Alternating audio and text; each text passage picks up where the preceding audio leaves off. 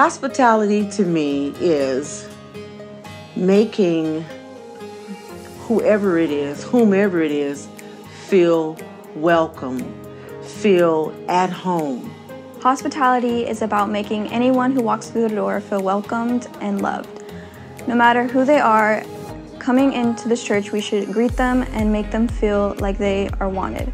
Engage in conversation, give a smile, give a handshake. Just let them know that you notice that they're there and that they are wanted. Hospitality to me is the way in which we invite others into our spaces. I am the daughter of a military officer, and my mother always opened up our home to family and friends and coworkers, and always created a space of warmth and welcome. And so for me, that was a good example of hospitality. Well, hospitality was defined for me at a young age. I have a very specific memory of my dad. At the end of every worship service in the church in which I grew up, my dad would leave the sanctuary right at the end of the last hymn, and he would position himself at the exit door of the church. And there he would shake the hands of and greet and make welcome every person who had attended worship that day.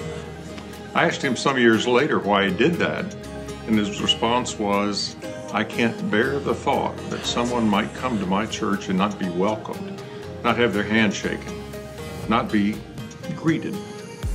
I learned a couple of things from that, and the first is that the trait of hospitality is indispensable in a community of faith. And the second is that hospitality always requires intentionality. I believe hospitality requires that we do two things: focus and be intentional. I know I get so overly focused on the things that I need to do in my own world that I fail to see the needs in others.